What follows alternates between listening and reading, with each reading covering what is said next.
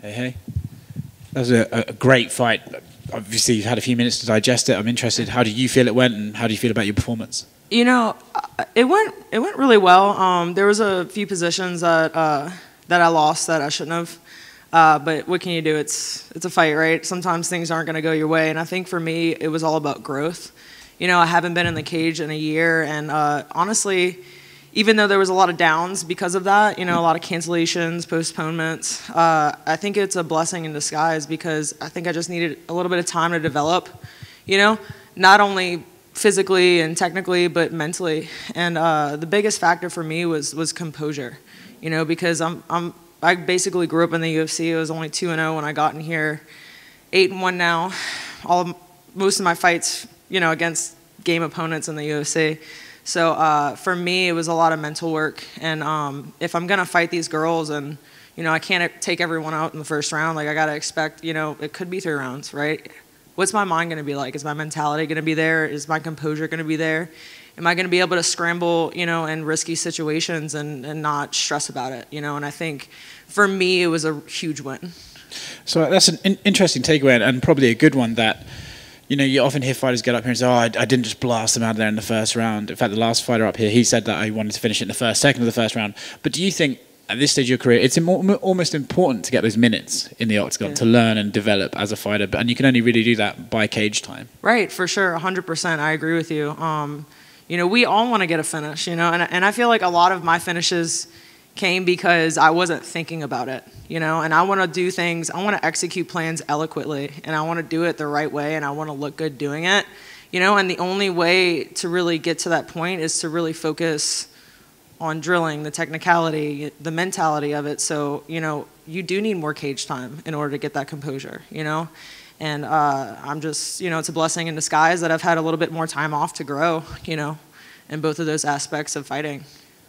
Was she stronger than you thought she was going to be, or about what you expected? I knew she was going to be strong. I mean, all these girls in here, I mean, I know they're going to be strong. I can't just be like, oh, she's not going to be strong. That's a terrible way to think before you get in a cage.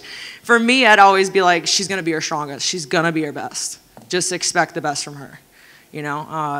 And she's a game opponent, and I was really looking forward to this fight because she's been around for a while. You know, I have a lot of respect for her. The woman's 43 years old, fighting 20-year-olds, 30-year-olds, and she's in great shape, you know? And I don't think she's, you know, some bum. I mean, she's strong and she's got the game, and I really wanted to test myself against that.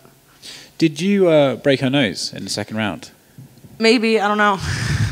Looked like it. Yeah, yeah. I heard her a few times. I saw that, and I really wanted to have that pregnant pause and really just focus on being composed instead of being a psychopath, you know, even though that's like what my natural instinct is, to just kill, kill, kill. But I really wanted composure, you know, and if I'm going to get a finish, I want to look good doing it, you know, and I want it to be off of her mistake or on my time, right? So I didn't want to bum rush into something and have her take a shot and me be in a bad position, because I tend to do that sometimes. So yeah, I mean, there's a few times where I could have followed through and, you know, maybe got a finish, but I'm not, you know, I'm going to go back and look at the tapes and reassess that. But you know, from a mind standpoint, I'm happy with, you know, the way I was composed about it. So. Well, those are words of a very evolved fighter, to say that you can't just bum rush and can't just kill, kill, kill. Yeah. That shows growth. So. I mean, you can. Yeah, of course. Yeah. You can. I often think about killing people, especially at the supermarket.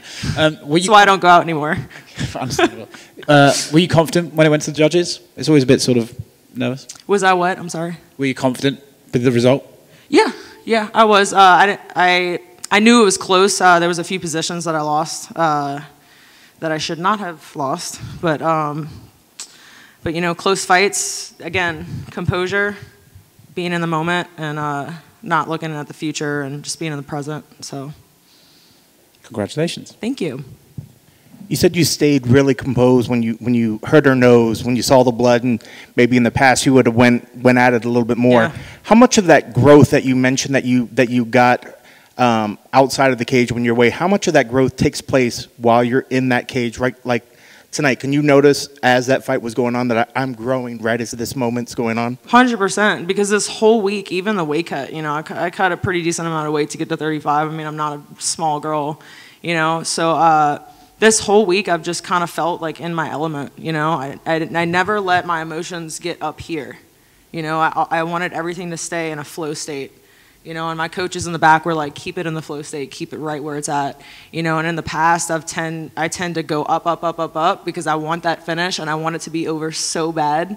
You know, and you know, I'm having fun in there, right? But of course, you know, when you're a new up-and-coming fighter, you just want to kill, right? Which is the plan. You want to execute.